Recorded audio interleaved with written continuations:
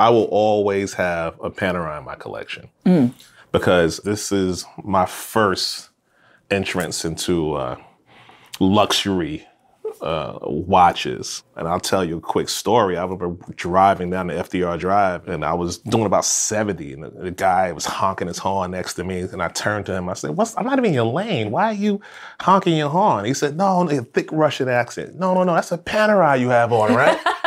And I said, yeah. And he said, beautiful watch. And he pulled off. And I was like, Jesus Christ. But ever since then, I have to have one in my collection.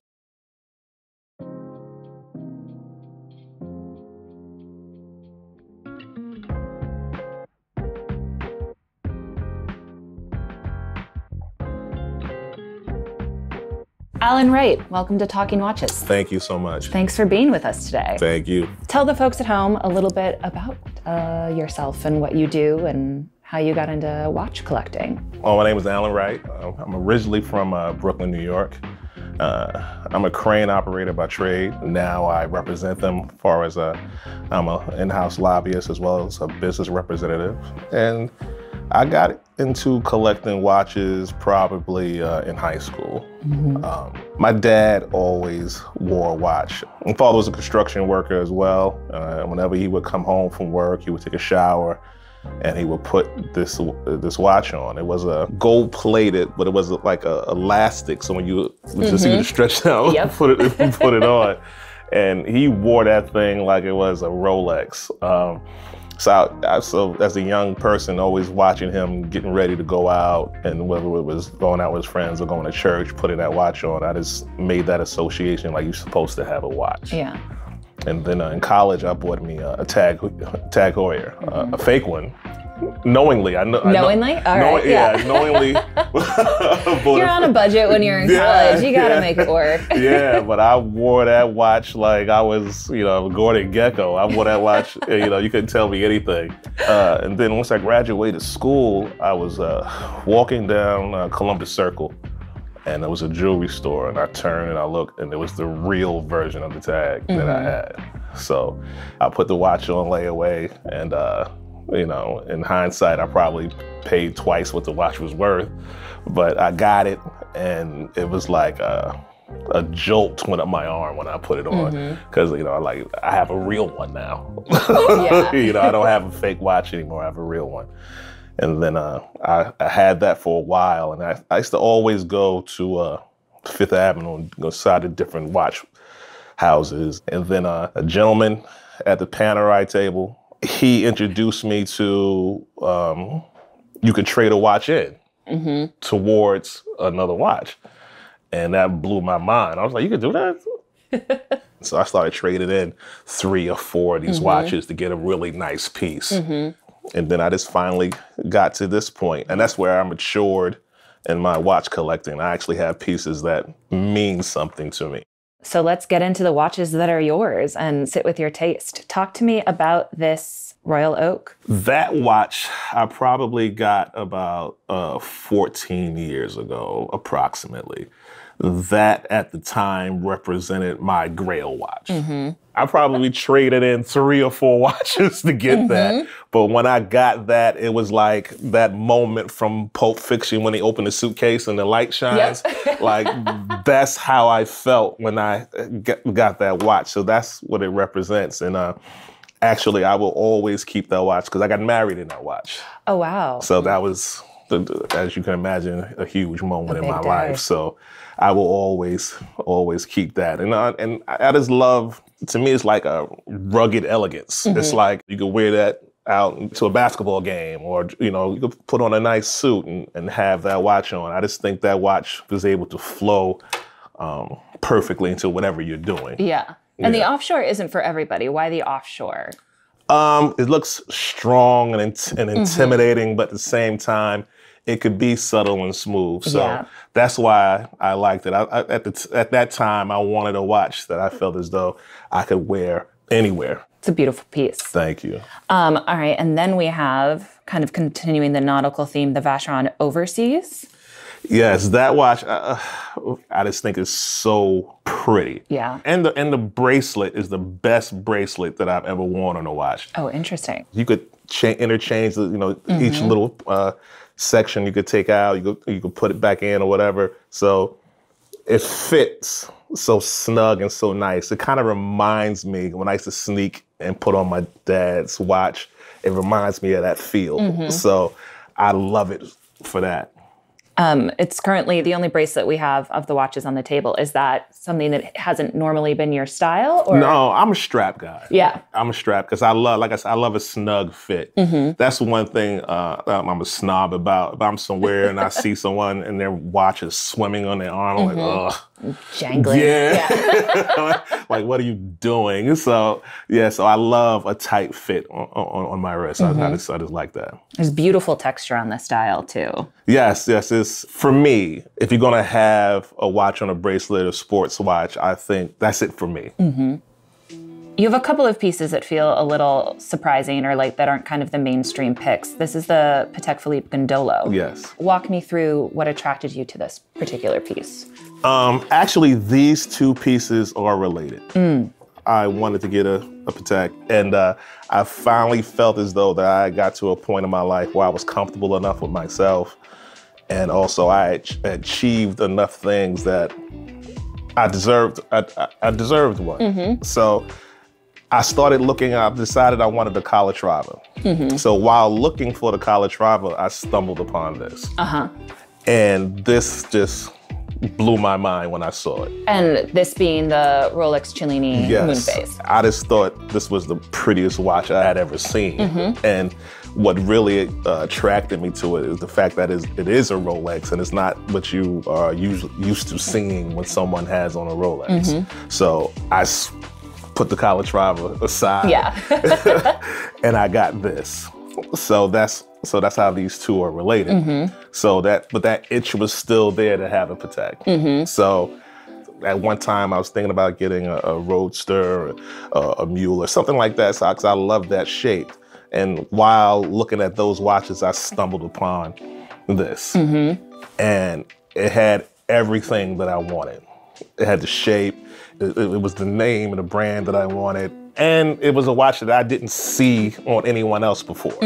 So I really like that. I just think it's beautiful. I just got this ostrich strap for it. I think that really makes it pop. And I just love that watch. Even though this is my favorite out of my whole collection, this watch symbolizes the most. Yeah, and it's got a moon phase and just this day and date, and it's just a... Yes, and it doesn't have a lot of complications, because I've had watches with a lot of complications. I'm like, well, I can't see that. Yeah.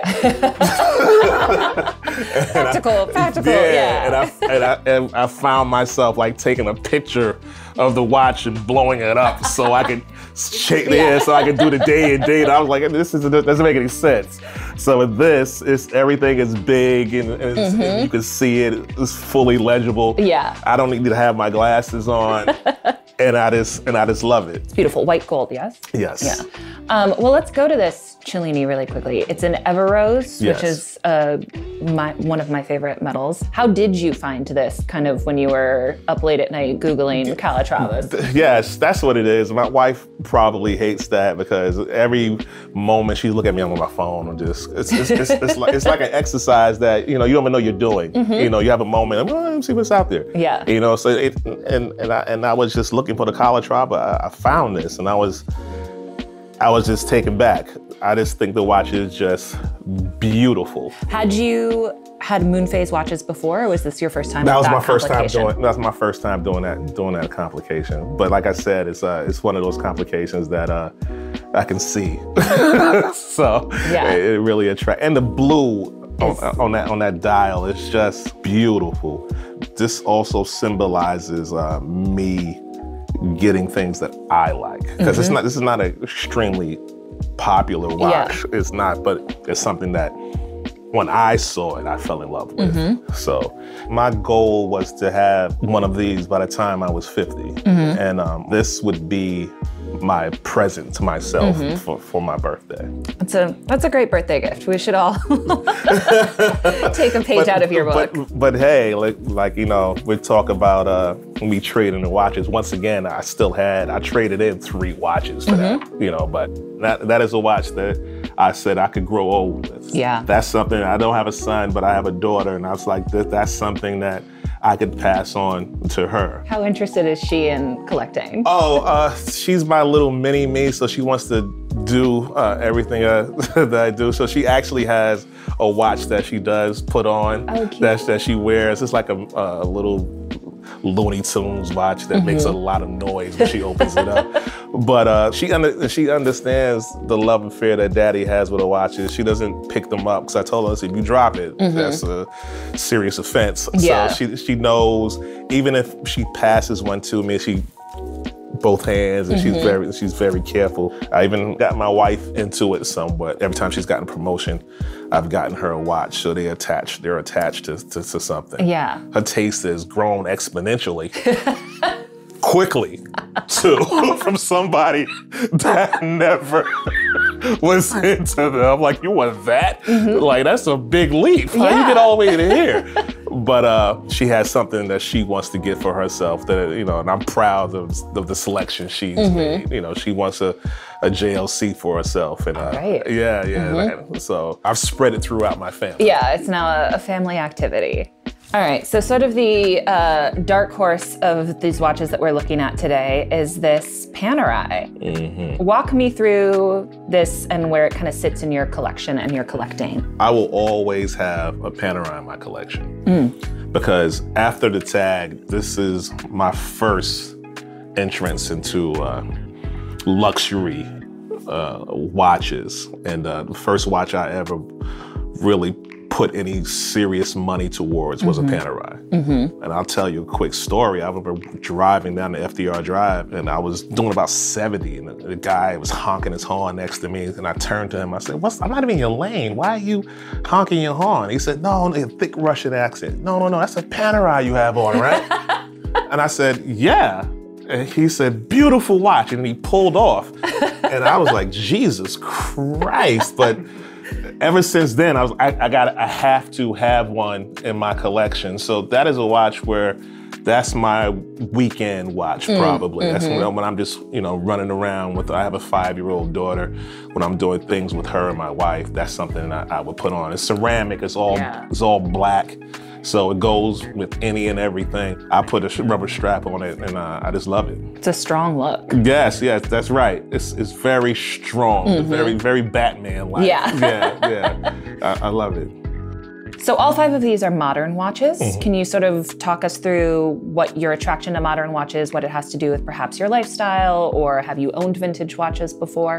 No, I haven't. But the funny thing is, these 2 watches sort of have a vintage look to them. I think it allows me to have that look without the worry or the upkeep or the maintenance of an older watch. You know, I wouldn't not get an older watch, but one hasn't caught my eye as of yet. Said I have to have that. Yeah. So and actually none of these watches are new. Yeah. They're all, except for this one. This one came out a few years ago, but all of these watches, you know, came out 10, 12, classic, a while ago. So I feel as though I have watches that fit me, and I don't have any regrets. A lot of times I've bought watches and had them on, and like 2 weeks later, I'm like, why did I get this? Yeah, this isn't working. Yeah, I've never felt like that with any of these. And this is another thing that kind of strikes me in talking to you, is that you wear all of these. You're not someone who is like overly precious with... No. I wear them. Actually, I respect someone when I see little love dings and little scratches and stuff like that, because, you know, you get these things to enjoy them. Yeah. You know, that's what they're here for. And, you know, and you asked me about like vintage watches. That's the one thing I do like about vintage watches. I like looking back, and things were just different back then. I think they took more, they weren't mass produced like they are now, so they took their time, and these things are special. So you were a crane operator for many years. Did you wear a watch when you were working? Where did that sort of fit into that part of your job? Did you have like a G-Shock that you beat up? Yes, it's funny. Yes, and then I gave that to my nephew, but I didn't usually like to wear a watch when I worked because, you know, on the construction site, there are so many things that could happen. But as far as a crane operation or any heavy machine, when I'm watching someone do it, and I understand what it takes to do that, it's art to me. It's beautiful. So, you know, and so is, you know, watches. You know, watches fall in that same vein. They're the little pieces of art that you get to wear everywhere. And so collecting is just a beautiful and great thing. You're a lobbyist now, you work with the union, correct? Yes. Yeah. Do you think that people still, when they hear like construction, are kind of surprised that you have this collection of very delicate pieces? Yes, but that's why I believe I love this, because this is as I said, the Audemars is like rugged elegance. So I'm in the construction field, but I'm able to still enjoy these elegant things. Yeah. So I love to be able to go back and forth into both worlds. It kind of symbolizes that there's not just one thing to me. You know, people are shocked, but they shouldn't be. Yeah. You spoke really beautifully about in construction that it is art, that you're building these pieces together. Do you think that has influenced your appreciation for sort of what goes into the craft of watchmaking? Definitely. It's a respect that you have for the watch. It's more than just liking it. And these watch companies have been around for such a long time. To know that they were able to do this back then. It's simply amazing. So to have it now on your wrist, it just makes me feel good. I really feel as though I'm not fully dressed until I put on a watch. You know, if I leave the house and you know, I don't have a watch on, I'll turn back and put a watch on. For me to have this mechanism on your wrist that keeps time like that and date, and it just feels good to have it on and to know that you can count on it. You mentioned your dad had kind of a ritual where he would come home, take a shower. Do you have rituals with your watches? Yes. My wife bought me a nice watch winder, so I make sure I'm very vain. I always put them away, and I have, and everywhere, and where they sit matters too. I group them appropriately. Oh, yeah. Like these two are always together. This one, these two are always together. Yep. This is kind of the outlier, so it's by itself. A little moody. Yes. But I have one more watch that I want to get, so he will have a partner soon. Yeah, what is the watch that you want to get? Where do you sort of feel like you are in your collecting? Do you think you're almost done, if we're ever really done? This is the first time, like I said, at one time I had a lot of watches. This is the first time that I actually feel satiated, and I don't find myself looking every single day like I used to. Slowly but surely it's starting to come back, because I hate to be a cliche, but for the midlife crisis, but like I said, I'm turning 50, so I want, this might sound corny, but I want to get a sports car. So the heart wants what it wants. Yeah, it wants what it wants. Nothing crazy, but you know, I want to get one, and I think you need the appropriate watch for that. You know, so yeah.